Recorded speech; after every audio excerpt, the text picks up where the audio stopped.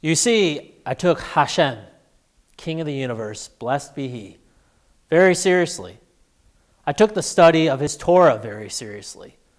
So naturally, I took violations of his holy law and blasphemy very seriously. Unfortunately, I also took myself very seriously. And with him, that doesn't usually play too well. There are many scriptures that I thought were written in support of me. The holy prophet Isaiah wrote, "In Galilee of the Gentiles, the people who walk in darkness will see a great light." Now when it says the people, it does not mean the Gentiles themselves. It means the people of the Holy One who live among the Gentiles in Galilee. And when it says who live in darkness, it does not mean that there are so many clouds that the sun does not shine. It means rather that they are in the spiritual darkness of having departed from his holiness. And when it says have seen a great light, what is that light but the heat and fire of his judgment upon them? As it says later in the same chapter that they are destined for burning, and they will be fuel for the fire. By the grace of the Holy Lord, who is a forever blessed, I was called to be that judgment, to bring that light and fire to those in Galilee who blasphemed, who thought their crucified criminal leader equal to the one. But the holy prophet Amos wrote of the coming judgment, "Woe to you who long for the day of the Lord, for that day will be darkness, not light."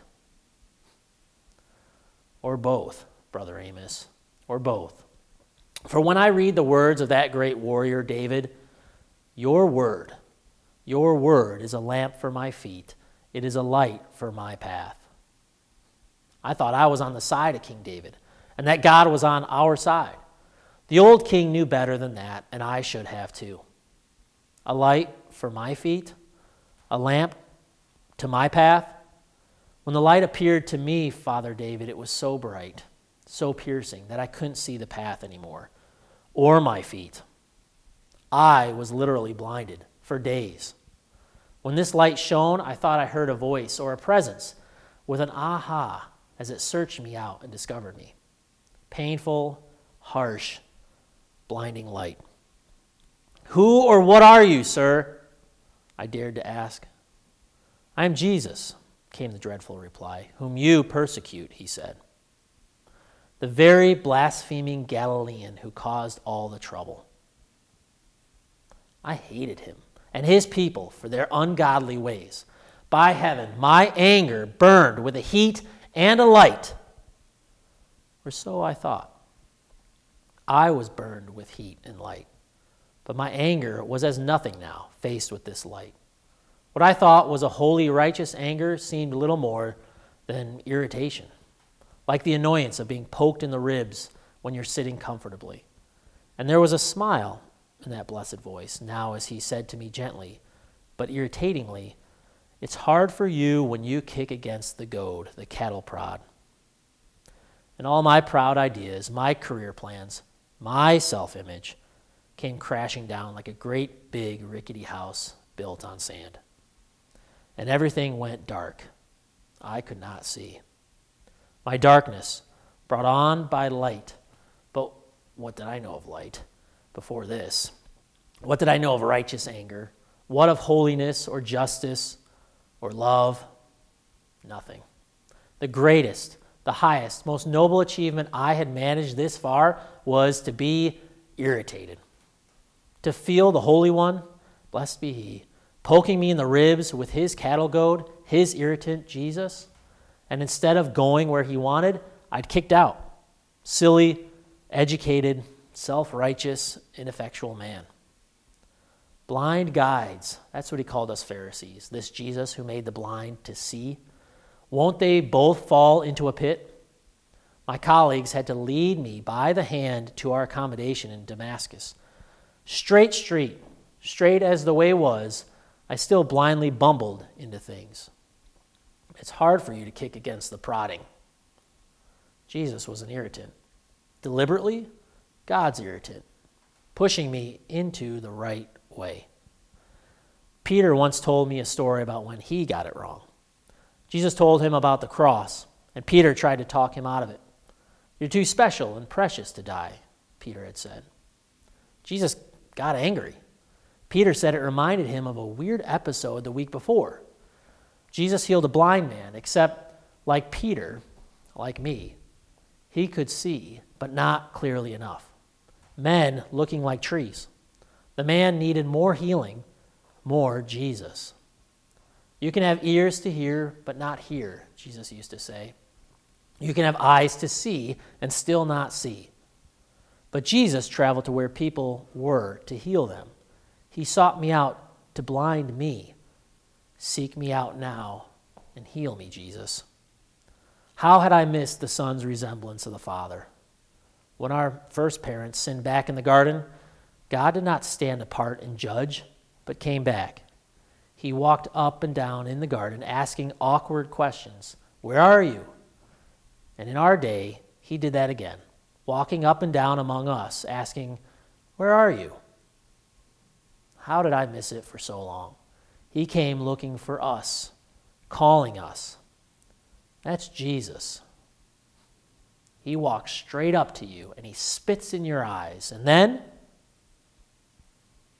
your eyes are opened and you see for the very first time. Blessed be he, King of the universe, the wonderful Counselor, the mighty God, the Prince of Peace, of whose governance there will be no end.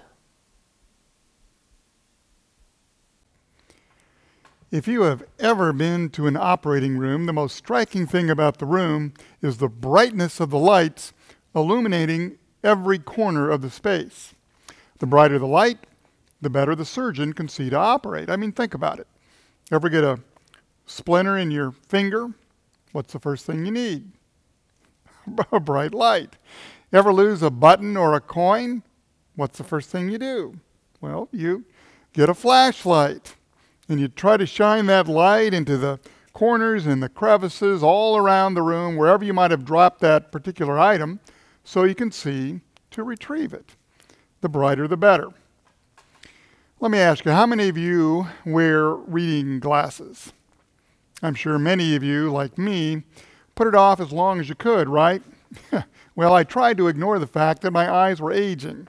Well, my whole body's aging, but that's another story.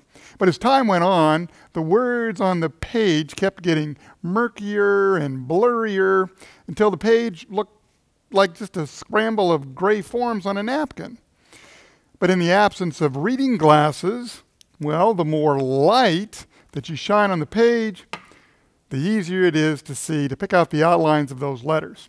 So let's just say it. Light makes things clearer. Light also reveals things that you never knew were there. Don't believe it? Well, just shine the brightest light you can on that table that you haven't dusted for a while, or on that box in the corner over there that you thought was squeaky clean. Light reveals every smudge, every fingerprint, every spot that you couldn't see until you shined the light directly on it. Light makes clear not only what you want to see, but also what you may not want to see, or what you didn't even realize was lurking there. Light reveals. Light manifests. Light bears all of the blemishes. But light can also burn. Anyone like me who stayed out in the sun just a bit too long knows that this is true. And it matters what kind of light you stand under, or lie under if you're trying to get a tan. In fact, the harnessing of a single wavelength of light and focusing that wavelength in a single direction creates what we know as a laser. And laser light can either hurt or heal. And so if I shine my flashlight at the floor, or at the carpet, or at the wall, or even at you, I'll see better. If I, however, turn this flashlight toward me and shine it into my own eyes, it'll hurt a lot. And I won't see anything but that light. And when I take the light away, I'll see black spots for a long time. In fact, if I stare at that light too long, my eyes will be damaged just as much as if I stare at the sun too long. Light is a powerful energy source, and it can be blinding, and it can take you by surprise. It certainly took Paul or Saul by surprise that day as he rode with his men toward Damascus to round up those renegade Christians. You see, there was a synagogue in Damascus filled with some of those people who had been identified as worshiping Jesus, the man that the Roman authorities had executed and, well, whom some claimed to be raised from the dead. Saul's job was to bring them kicking and screaming back to Jerusalem, where they could be tried and most likely stoned for heresy and blasphemy. Paul had a simple worldview. There were the Jews and then there were the Christians. And the Christians had to go. That's just how he saw it. Until that day when he encountered the light that would ultimately help him see. When Saul encountered the light that day, it wasn't just any light, not an eclipse of the sun, not a torn retina, not a panic attack, not a migraine, not the sun at high noon. Saul was blinded entirely by the presence and the glory of Jesus, then cast into darkness for 3 days and 3 nights. And from this darkness of fear and confusion, he would emerge a new person. No longer Saul, the persecutor of Christians, but Paul, a new creature in Christ, Jesus' greatest missionary. You see, Jesus, the light, had come into Saul's life and had revealed his true heart as well as his many sins, not the least being a coat rack for executioners of Jesus' own disciples. And Jesus, the light of God's presence, had come into Saul's heart and had killed the sin that had been overwhelming Saul and restored the soul that would be Paul, born into Christ. The light had come into the darkness, and the darkness did not overcome it. The light of salvation had won. From out of darkness is born light, the manifestation of God. From out of fear and shame is born resurrection life. And from out of blindness is born new vision, new eyes, new hope, a brand new person. Ever get your picture taken and the camera flash practically blinds you? It's ready, flash, and you're left with all these black spots in front of your eyes, but without exposure to that blinding light, and then time in the darkroom, a photograph cannot emerge. Of course, no one thinks about that process anymore in our digital age. We just press the button, and voila, there, the picture's all done. But if you're a true photographer, a professional, you understand the process behind the photo. So when a photo is taken, first, a negative is produced. But before its colors can be revealed, that negative must first be processed. The negative is what we might say light sensitive. It's not used to the light, not ready for the light. It must first be plunged into the darkness and into a solution that will help to develop it. And then kept for a while in the darkness, the photo develops silver halides upon it. I learned that in science class. After the process is complete, the silver salts or scales are then washed away, and as the photo dries, the true image is revealed. In a sense, this is what Paul went through those days. In a blinding flash, Saul's instantaneous confrontation by the living and powerful light of Jesus blinds him to his past life. And for 3 days and nights, he's plunged into a dark room. The same darkness that Jonah must have felt as he languished in the belly of the fish. But when he emerged to be baptized and mentored, he became a new creation. His sins were washed away along with his former ways of seeing, and new eyes had emerged.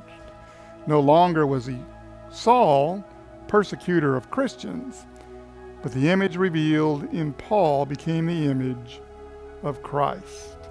For I have been crucified with Christ, and I no longer live, but Christ lives in me.